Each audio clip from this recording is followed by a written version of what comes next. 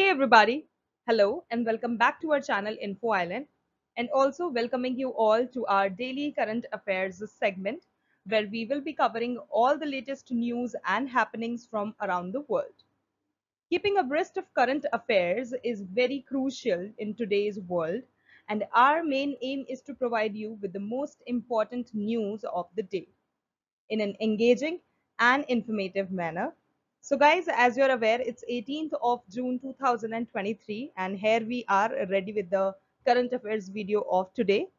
So yes, let's quickly get into the video and look for the questions and answers of today's current affairs video. Okay guys, so the very first question we have, which term refers to the phenomenon when the currency which is in circulation rising when the digital payments are rising? And the options are option A, currency demand paradox, option B, digital demand paradox, option C, banknote paradox, or is it the option D, finance paradox? So the correct answer is option A, that is currency demand paradox. Currency demand paradox happens when the currency which is in circulation is rising when the digital payments are rising as well. This phenomenon is commonly seen in India. The Reserve Bank of India has explained the currency demand paradox in India.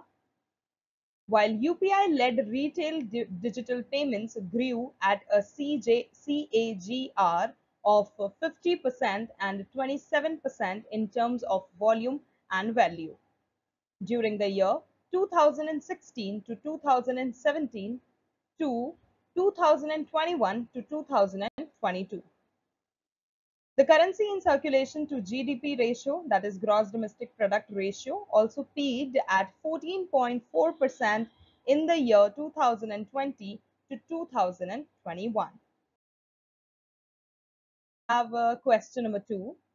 What is the name of the wastewater that is disposed during the crude oil excavation and processing?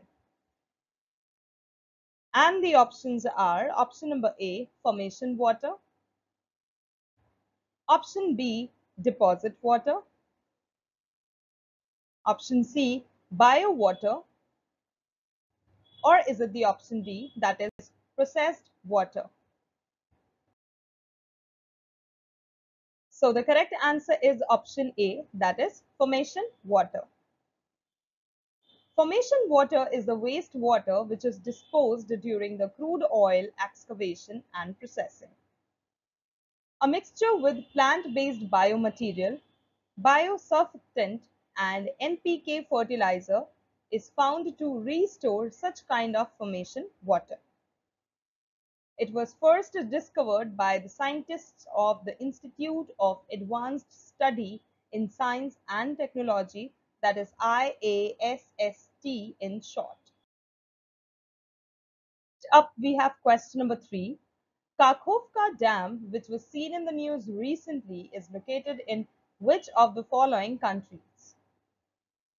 Is it the option A, Ukraine, option B, South Africa, option C, Australia, or option D, New Zealand? So the correct answer is option A, that is Ukraine. Kakhovka Dam is a Soviet-era dam on the Dnipro River. This dam, which separates Russian and Ukrainian forces in southern Ukraine, was breached recently, unleashing floodwaters across the war zone. Ukraine's military and NATO, they have accused Russia of blowing up the dam, while Russia has blamed Ukraine for the same. Thousands of people, they have been evacuated recently from low-lying areas in here. We have question number 4. INS Trishul will take part in a commemorative event at which of the following country to mark the 130th anniversary of the anti-apartheid struggle? And the options are option A, South Africa, Option B, USA. Option C, UK. Or is it the option D? Okay, so the correct answer is option A, that is South Africa. The Indian Navy will take part in a commemorative event at Pietermaritzburg railway station near Durban to mark the 130th anniversary of the anti-apartheid struggle. INS Trishul will visit Durban to honor the incident and the 30-year re-establishment of diplomatic relations between India and South Africa. Next, we have question number 5. Malviya National Institute of Technology, that is MNIT, of which of the following city has been identified as National Center for Earthquake Safety of Dams? And the options are option A, Amritsar, option B, Jaipur, option C, Mumbai, or is it the option D, Bhopal? So the correct answer is option B, that is Jaipur. Malviya National Institute of Technology, that is MNIT, in Jaipur has been identified as the National Center for Earthquake Safety of Dams. This is the very first center which is of this kind in the country. The center will develop indigenous capabilities in making the country self-reliant in the process of handling technology issues related to structural and earthquake safety of dams. Next up, we have question number 6. What is Varunastra? What is Varunastra, which was recently tested? And the options are option A, surface to surface missile, option B, air to water missile,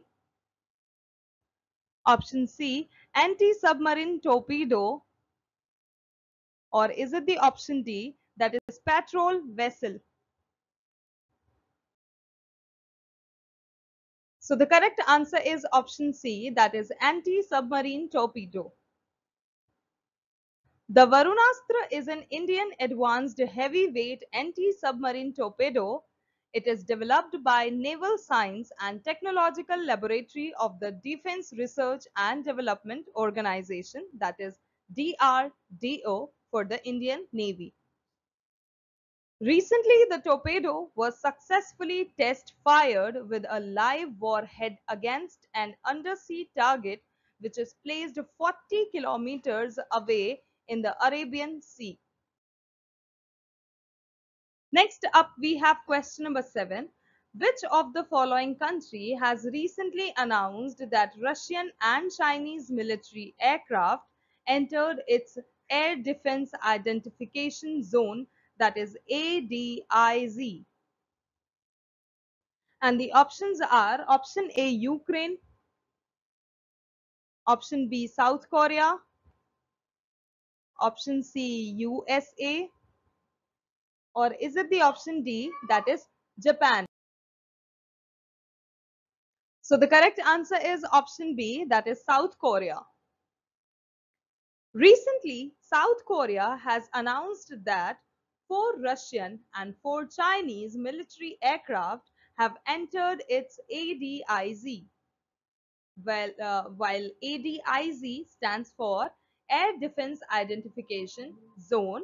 And what is this particular thing, that is ADIZ?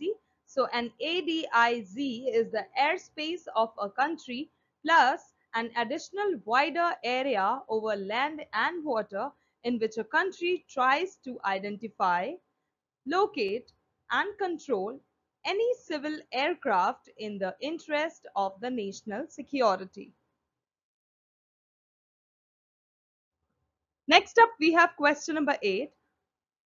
What is the outlay of exploration of coal and lignite scheme from the year 2021 to 2025? And the options are option A, rupees 298 crores, Option B, rupees 798 crores. Option C, rupees 2,980 crores. Or is it the option D, that is rupees 7,980 crores? So the correct answer is option C, that is rupees 2,980 crores. The Cabinet Committee on Economic Affairs, that is CCEA, recently approved the continuation of the exploration of coal and lignite scheme. The Central Sector Scheme will be implemented from the year 2021 to 2022 to 2025 to 2026 with an estimated expenditure of rupees 2,980 crores. Next up, we have question number 9. Which of the following institution launched the national campaign Addiction Free Amrit Kal? And the options are option A, Niti Aayog, option B, FSSAI, option C, NCPCR, or is it the option D, that is IMA? So the correct answer is option C, that is NCPCR. The national campaign, that is Addiction Free Amrit Kal, was recently launched by the National Commission for Protection of Child Rights, that is NCPCR in short. Its main aim is to make India a tobacco-free and drug-free nation among children. The theme of World No Tobacco Day this year is "We Need Food, Not Tobacco." That brings us to the last question of today's current affairs video, question number 10. ABA First Runner, AFR, is the maiden satellite of which of the following country-based company? And the options are option A, Russia, option B, India, option C, Israel, or is it the option D, UAE, that is United Arab Emirates? So the correct answer is option B, that is India.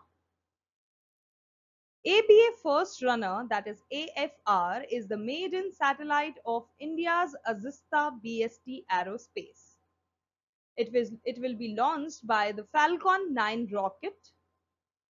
Azista BST Aerospace, that is ABA, is a joint venture between Azista Industries Private Limited and Berlin Space Technologies GmbH. The ABA First Runner AFR is an 80 kilograms satellite and has an optical remote sensing payload with both panchromatic and multispectral imaging capabilities. So guys, here we have shared some of the abbreviations that we saw in the questions recently that we have shared in the video.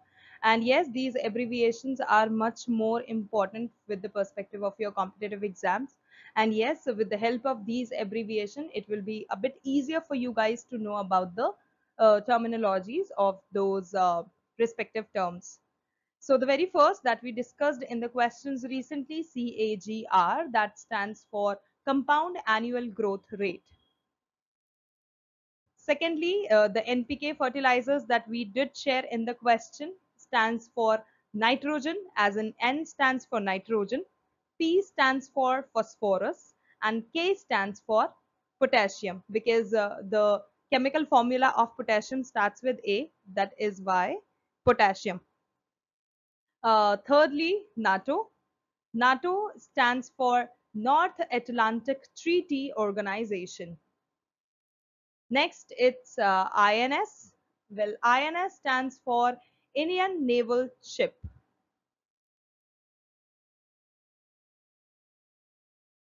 Next, we have on number 5, FSSAI.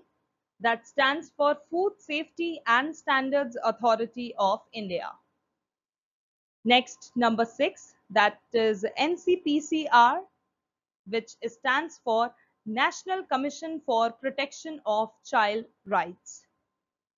And at last, number 7, IMA, which stands for Institute of Management Accountants. So guys, these are the very most important terminologies and the abbreviations, and the expansion of these abbreviations are very much important in order to know the know the expansion and know the meaning of that particular terminology.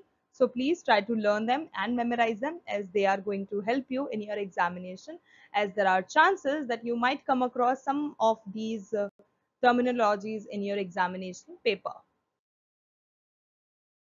To the end of today's current affairs video. And yes, whether you are a student, a business person, a professional, or simply someone who is looking to stay informed and stay updated, you will find valuable information or insights and ideas in our daily current affairs segment. So guys, keep on following us, keep on looking for the current affairs video that we do share on our channel almost daily. And yes, that's all for today's update on daily current affairs video. If you found this informative, please subscribe to our channel Info Island for more daily news updates. Don't forget to leave a comment down below in the comment section with your thoughts of today's stories. And yes, also, if you have any news tips or stories that you would like us to cover, then feel free to leave them in the comment section down below. And yes, thank you so much for watching, and do like, share and subscribe to our channel Info Island, and hit the bell icon given next to the subscribe button in order to stay updated and informed along with us. Thank you so much for watching. Keep learning, keep sharing and keep supporting